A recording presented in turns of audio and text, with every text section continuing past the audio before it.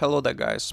So it's been 10 days since the last time I was talking about Evergrow and basically talking negatively about this project because of their owners' deceitfulness and fraud campaign that these guys did on a crypto token, on another reflection token that actually has a great product in comparison.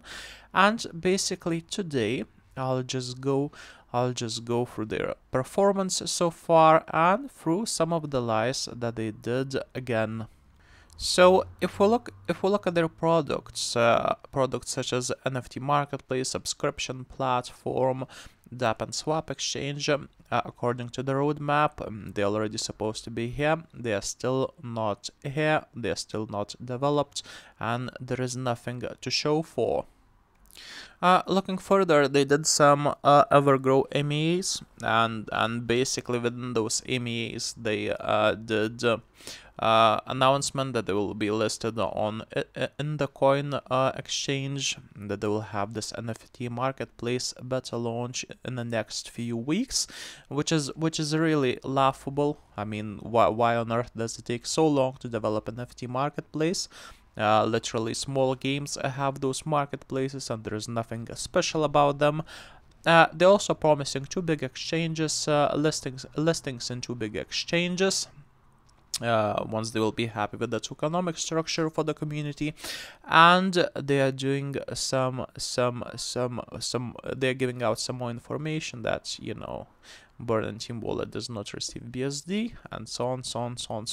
So basically 10 days has passed. According to the roadmap and everything, we're supposed to have these certain products already delivered by Evergrow coin, and so far we have nothing. Looking further, there are some posts from the other people that are basically defending the coin. They are saying that when you purchase on the exchange, you don't actually have a custody of the tokens, which is true. Basically, when you buy on exchange, everything is held within the exchange, and let's say if there is any hard forks, if there is any airdrops, if there is any sort of like any of those sort of like in a sense reflections, everything travels directly to the exchange. You get none of it, even if you hold those tokens that originally would be eligible for that stuff. And basically this person is saying that it gets super complex when you have to figure out how to, or even whether to contribute to the buyback and burn feature, as well as giving reflections in BSD to their customers, making sure that they have their own liquidity. This whole sort of like a liquidity thing, a liquidity providing for the exchange thing is absolutely nonsense. There could be just a simple smart contracts that interact directly with Evergrow liquidity pool, and there is nothing special about it. When it comes about receiving all these sort of like reflections and stuff like that within the exchange itself, it is absolute nonsense. It's just not how things work. Looking further, in one of those AMAs, basically the CEO, the owner, basically revealed the plans that, you know, they'll be using this Evergrow token more or less for everything and anything. They will have this platform similar to OnlyFans with millions of creators, performers, and subscribers. According to the CEO, Evergrow token will be used widely for all the transactions, for tipping, buying services, etc. Now, there is one issue with that. Evergrow is a reflection token. You are basically, every single time you use this token, you are losing something like 15% of the transactions value on a buy or sell because of the actual slippage fees. How on earth they expect someone to use this token with such insane taxes for these sort of like a daily uses, with these insane taxes on top? Just think about it. Would you go in a shop and use, let's say, $1, if every single time you purchase something you literally lose 15% on top, excluding the price and everything? You're just quite literally losing money by using this token and I mean, you know, once again, the sort of like the use of the token, the sort of like a daily widespread use of the token, it is absolutely nonsensical. Looking further, I have noticed just recently Evergrow reached almost 1 billion market cap, and there is thousands and thousands and thousands of people that actually think that, you know, they are becoming millionaires, that they will be millionaires, but unfortunately it's just not how things work. So market cap, as you can see, it is originally calculated. It is determined by the current price multiplied by the circulating supply, which is usually the case. The sort of like an unfortunate thing when some of the creators provide all these tokens, basically instead of let's say imagine liquidity pool, basically to start the liquidity pool to give out your token for trading that people could buy it, you have to create liquidity pool. You have to provide your tokens and a certain value on the other side that people could exchange that sort of like a mainstream used token for your tokens. So let's say you have a pool of Evergrow tokens and BNB tokens, and they are going 1-to-1 ratio, which means one Evergrow token is worth one BNB, or let's say $1, and then the market cap would be accurate. But that is not the case for Evergrow. So just for comparison, I did the calculations and I'm covering basically the other reflection tokens. And as you can see, on the left side we have Baby Cake token, and as you can see, their market cap is around $10 million. But in a liquidity pool, if we round things up, you could say that there is only $2 million in a liquidity pool, which actually matters.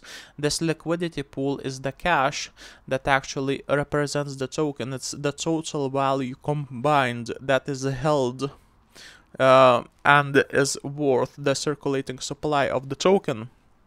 So basically, if you look at these things, I mean, you might have market cap of billions, trillions, quadrillions, but if there is $4 in liquidity, and let's say you know the total market the total supply is 1 quadrillion, the market cap is 1 quadrillion, and so on, and you have just a few dollars in a liquidity pool, your overall token, wherever you're holding it there, is worth absolutely nothing. So let's say in Baby Cake, 10 million market cap, $2 million in liquidity pools, combined, rounded up. The ratio is more or less 5-to-1, which basically means that initially when Baby Cake was provided into the liquidity for the trading, the ratio of provided tokens to $1 were 5 Baby Cakes for $1. Looking further into the SafeMoon, Evergrow guys, deceitful owners, they really like to sort of like compare themselves to SafeMoon with their reflections, with their growth. I saw posts that they are planning to become this literally top 10 token in the world, this major crypto. And let's look at the SafeMoon. So SafeMoon has a market cap of 3 billion. Let's say almost around $3.1 billion, and across the liquidity pools, these guys have $112 million, which basically means that the token to liquidity ratio is something like 27-to-1, which basically means that when SafeMoon was providing the liquidity, its ratio was around 27 tokens for $1 or so. Looking further, I also included Crypto token. This is the token that Evergrow owners tried to FUD because some of their whales were leaving for this token, which is really dirty if you ask me. I mean, it's just low.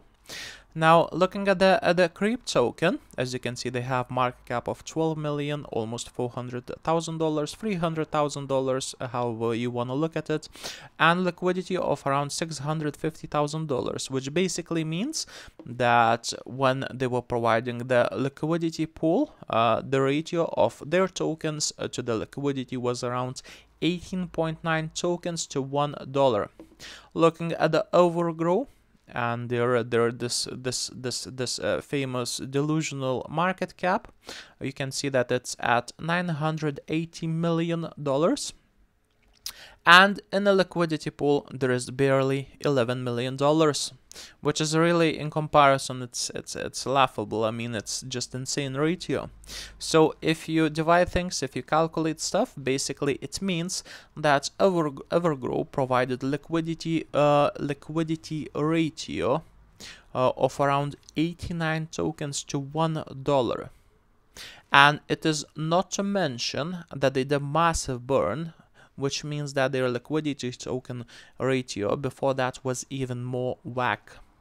So if you compare, let's say Evergrow and SafeMoon, I mean SafeMoon has a market cap of 3 billion, 100 million, and let's say because of this absolutely delusional and just absolutely delusional and somewhat deceitful ratio of the tokens to the liquidity that Evergrow devs made, basically if Evergrow token was ever as large as a SafeMoon, it would have to have market cap of something like $11 billion, which is never going to happen, taking into the consideration their plans to develop all those mediocre products.